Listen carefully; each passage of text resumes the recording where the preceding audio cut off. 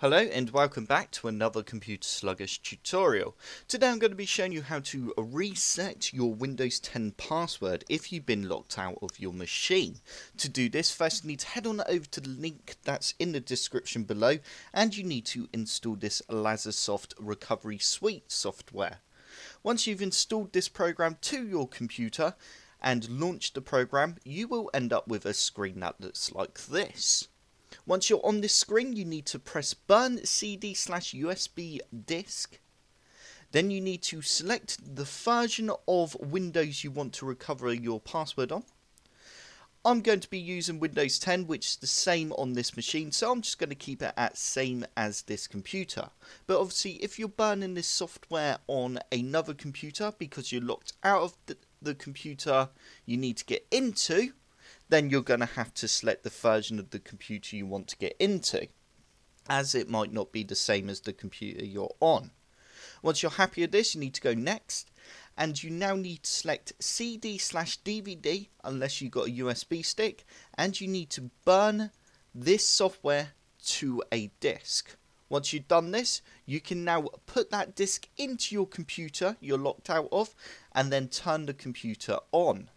Once you're turned on your computer, you should have a menu that pops up looking like this. You now need to press the Lazesoft Live CD. And you should now have a window that looks like this. Once you're on this window, you need to press Password Recovery. And you now need to click on Reset Windows Password. And you just need to make sure that that option is selected, as you can find your Windows product key as well if you're missing that. You now need to press Next. You then need to press Yes. And as you can see, it's got my version of Windows here, which is Windows 10 64-bit, which is absolutely fine. You then need to go on to Next, as we want to reset our local password.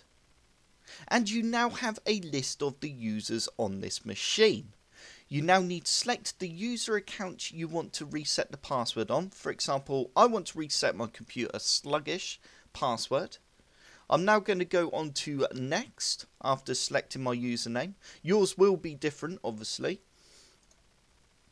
And then you now need to press Reset/Unlock. And as you can see, it's popped up with the password reset was successful. And then you can now go finish, and you can go shut down or reboot. And it's as simple as that. Just remember to pull the disk out of the CD drive, as you don't want to boot back up into this program again. I hope this tutorial's helped. If it has, hit the like button below and subscribe for more Computer Sluggish tutorials.